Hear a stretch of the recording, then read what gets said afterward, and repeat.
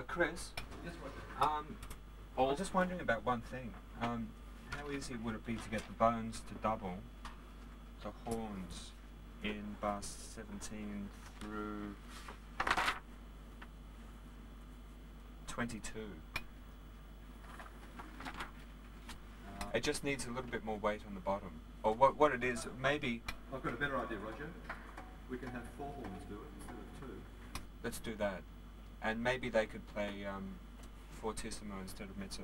Sure, we can do that. Horns 2 and 4.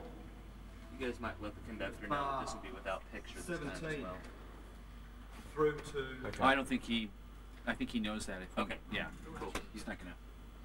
Letter So B. if he hears clicks, he's happy. Is it possible you Yeah. can read the first and third part, so that there's 4 of you in unison? You're not playing that loudly, no, but also play a bit louder. But I think you want a thicker sound as well. Can you do that at bar 17 to letter B? Thank you.